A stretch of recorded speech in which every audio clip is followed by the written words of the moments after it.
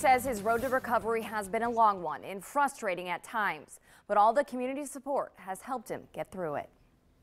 It's been a tough pill to swallow for Brandon Steburg. Football's my entire life, so sorry. So it's kind of hard to stop, doing what you love.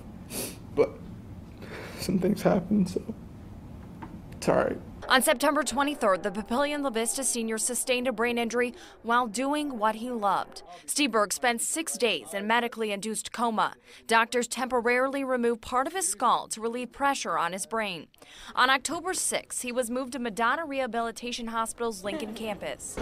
Nice. He's going to challenge himself. I don't have to encourage him too much to do better. Physical therapist Sarah Economides says for weeks they worked on Steburg's balance, Keep breathing, his endurance, and issues with double vision. I'm making big strides, and I'm going back home on Friday, so I'm pretty excited about that. Most patients that we have with that type of injury don't come back this quickly, so he's doing awesome. Steburg's determination and competitive spirit pushed him while at Madonna. The harder I work, the sooner I'll be out of here, so that was kind of my motivation. Steburg can't thank everyone enough for cheering him on throughout his recovery.